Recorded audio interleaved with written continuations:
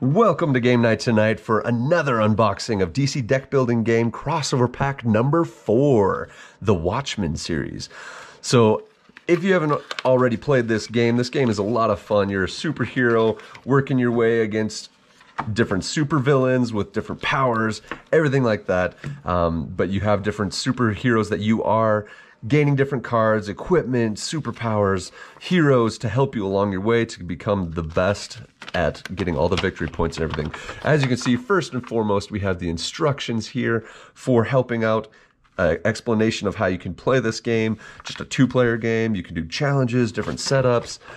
It'll specify the card clarifications of the verbiage that's on each card so that you know exactly what's going on and how to utilize these cards that you'll find in this particular set. So there you go, you got the instructions there. And then moving right on to, we'll start with our heroes here. So in this one, you have different characters, of course, based on the different comics that have been done by DC, which is kind of fun because it does a whole mashup of different superheroes and supervillains throughout the whole entire DC universe, and you can mash them all up into this awesome game. So first of all, I'm going to draw your attention to, it says crossover number 4. At the bottom right of every single card, it'll always tell you what crossover pack it is, what crisis it is, what base game, just so that you can sort it out and divvy them back up and mash them up again for a new game entirely. So take note of that. But in this, you have superheroes that you're going to be able to play as. So Night Owl, I'm going to be just going through these quick. You can pause the video and get a close-up on what the powers are so that you kind of better understand them. But we have Night Owl. You got Ozymandias.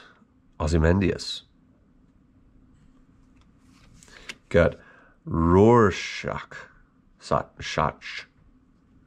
Man, these names are fun. Dr. Manhattan. The Comedian. And the Silk Spectre. Those are the superheroes that you have for this particular set. Obviously, they all are within the Watchmen universe, which makes it a little bit more fun.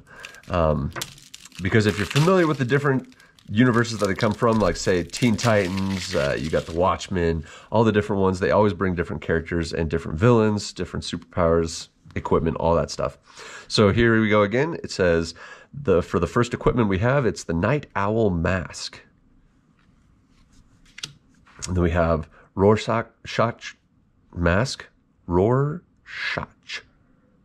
Interesting. All right, then we have the Owl ship.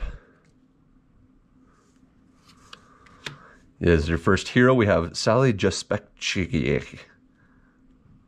Terrible with these names. Hollis Mason is a lot easier. And then as our first location, we got an ongoing, as most locations are. Looks like you can get cards from the destroyed pile, so this may go hand in hand with the base set. I can't remember which one it is. Heroes Unite, I think, which destroys cards. Possibly Forever Evil as well. So Reconstruction is our first superpower, because you're destroying a lot of cards based on what I'm seeing so far. But you got Duplication. Disintegration. Pay 15 power. Whew. So looks like we're going to have challenges as well later. So we have villains. We got the Rioters. Got Moloch the Mystic.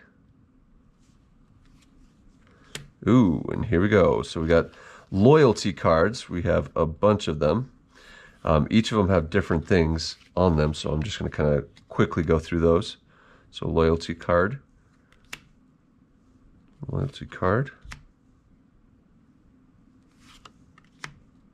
You want to contribute cards to the challenges and make sure the main deck doesn't run out of cards. And then a loyalty card. You are the secret mastermind. Collect the cards needed for public villainous machinations card. Interesting. And here are the villainous machinations. Power up for progress. Move the heroes like pawns. Outright Villainy, Equipped for Mayhem. And there you go. So those, it looks like they're adding a little bit newer aspect to the game as far as you have a secret role, you're loyal or you're not loyal. But then we have challenges now, which also make it more difficult. So it costs a ton to do. So this has to be something that is obviously brand new in this game, but adds a whole new dimension to the game entirely. So we have technological breakthrough as this challenge. And it gives different things for the secret masterminds as well as loyal players. So the different things happen based on the different things. So demonstration of power is the next one. You got the subversion of heroes. You've got turn the world against itself. Death by 1,000 cuts. And then moving on to more challenges here, we've got various challenges. So these two blue challenges, we've got the Keen Act. So ongoing superhero abilities are blank. Interesting. So creating challenges. So it looks like you have to contribute. So this is like under the Crisis expansions that you get where you have to contribute to get rid of the personal crisis or whatever's going to be happening with the supervillain. So you have these challenges that you have to beat at the same time. So this is rioting, level 1. So both of them have level 1. This is level 2, Nixon. And the Cancer Scare, again, level 2. Each of these are color-coded as well. Challenge number 3, the Nuclear Clock. And finally, Alien Invasion.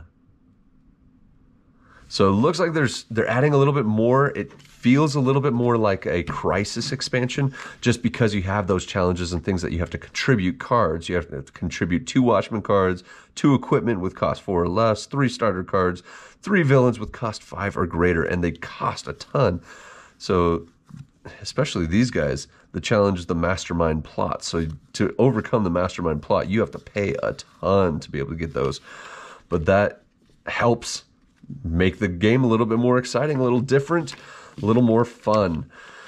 So adding this game into the base game of whichever game you have or all of the games, mixing them up every single time you play will add a little bit more fun and dimension to the game overall. But there you have it for this DC deck building game crossover pack number 4, the Watchmen. That is what you get when you unbox this. There's a lot more going on for it. I'm excited to play it. I'm excited to add it in, mix it up, mix and match, and have a completely different game entirely, it seems like, because you have different objectives, different challenges, things to overcome, but a lot of fun, I'm sure, in store for this game. So that concludes it for our DC deck building game crossover pack number 4, the Watchmen.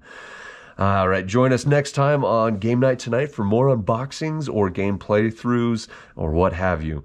And we will see you next time on Game Night Tonight.